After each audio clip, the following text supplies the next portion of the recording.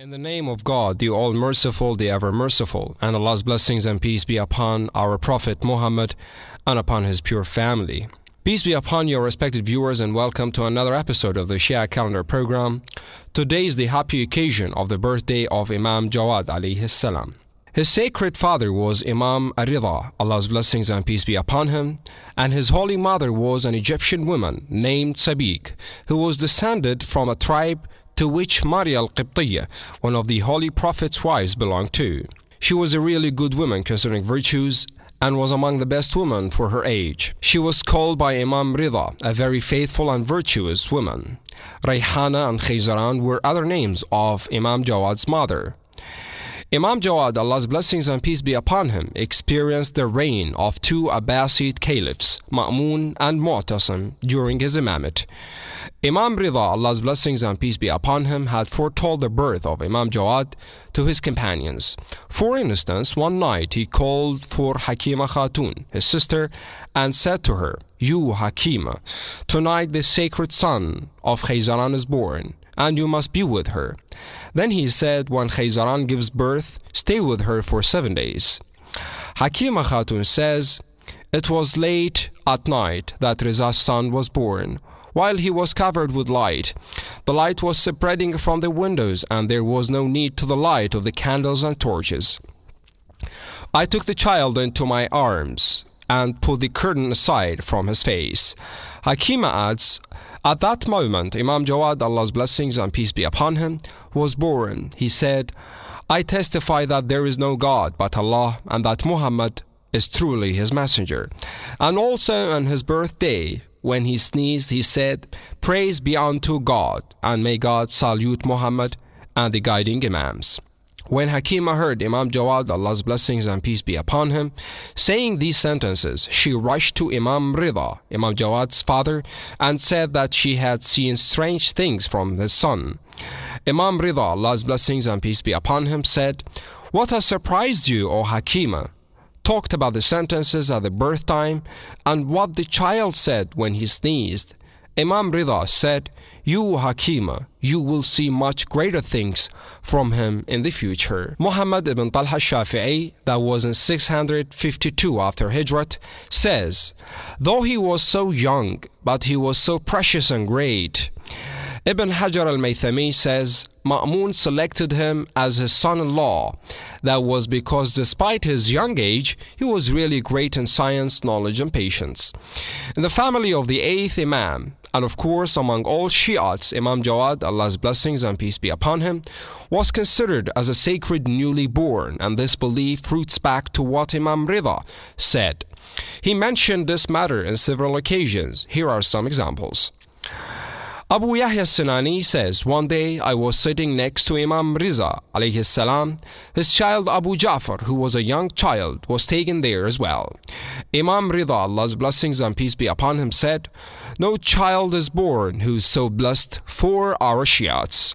Ibn Isbat and Abadat ibn Ismail say, "We met Imam Rida, Allah's blessings and peace be upon him, and Abu Ja'far.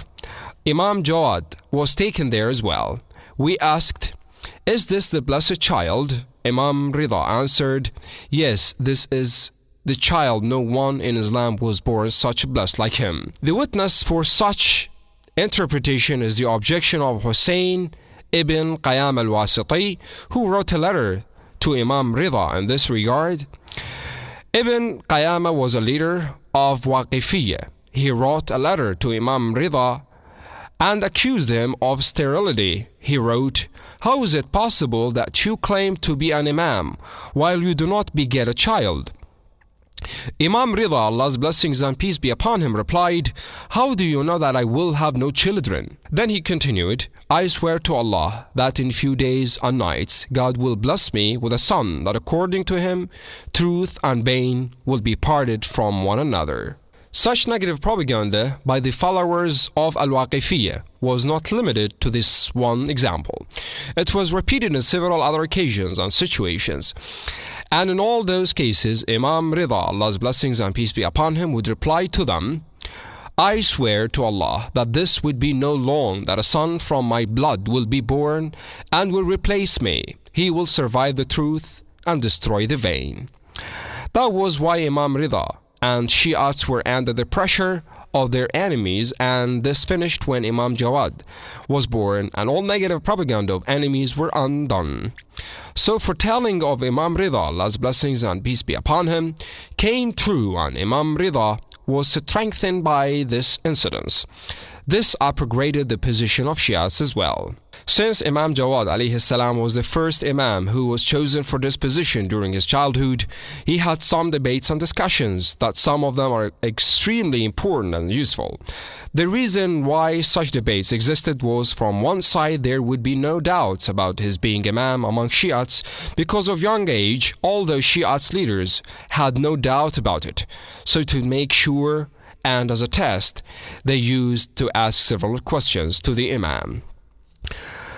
On the other side, during those ages, the Mu'tazila were in power, and this school, which extremely used the power of reasoning and logic, has spread among thinkers of the age, and even the government supported it.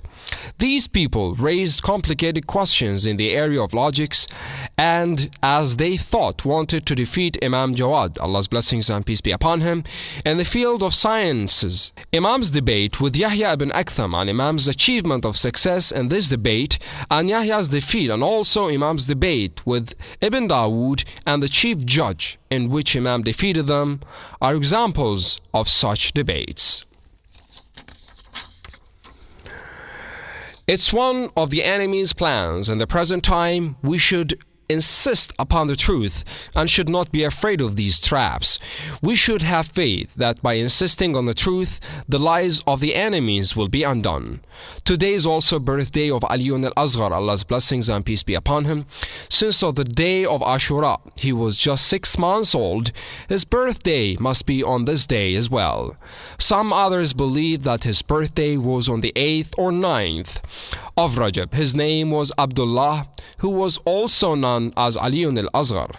His sacred father was Imam Hussein, Allah's blessings and peace be upon him, and his mother was Rajab, daughter of al-Karbalaei. His murderer was Harmala bin Kahil, Allah's curses be upon him. We hear that some of Imams are called Babul Hawaj, which means a gate to the desires. They are called so because whenever someone has a request or wish from Allah and he looks for some suitable person for praising, these people are the best ones. In other words, these people can be the link between people and God for the coming true of their dreams and desires. Hopefully through them our wishes come true if they are good for us. The 10th of Rajab is the birthday of the youngest companion of Imam Hussein on the day of Ashura. He was just 6 months old at the time of his martyrdom, and he was later entitled as Babul Hawaj. Imam Hussein alayhi salam called him Ali, as he called his other 2 sons, because of his great and extreme love for his father Ali bin Abi Talib alayhi salam. He called his son Ali, and he said, meaning Imam Hussein, "If God gives me 1,000 sons, I will call all of them Ali." This name is a symbol of all goodness and virtues. Abdullah al-Radi, the child which is only breastfed, or Ali al-Zahra, is son of Imam al-Hussein. Ali al-Zahra, because of his childhood, had no role in this event of Ashura, but he had a very important spiritual role. With his martyrdom, those people who had still some hints of manhood understood that the enemy is so brutal, tough and oppressor that they have no mercy even toward a young child. In the supplement of An-Nahiya al-Muqaddasa, it said about this young child, "Assalamu ala Abdullah ibn al-Hussein, al-Tifl al-Radi' al-Marm al-Sari' al-Mutashahhit dama, al-Musa'ad damahu fi as-sama' al-Madbuh bis-sam fi hijri abih, la'ana Allah ramih Harmala bin Kahil al-Asadi." Also is on the supplement of Ashura, it said, this child is also called nursling, the 6-month-old Babul Hawaj, and so on. In the month of Rajab, we should look for the best way to contact God. Being oppressed is always followed by being popular. This is something very normal. However, more apparent about this 6-month murder of Karbala, the child who was a symbol of innocence of his father. This is the end of today's episode of the Shia Calendar program. Until we meet with another episode, thank you very much indeed for being with us, and assalamu alaikum wa rahmatullahi wa barakatuh.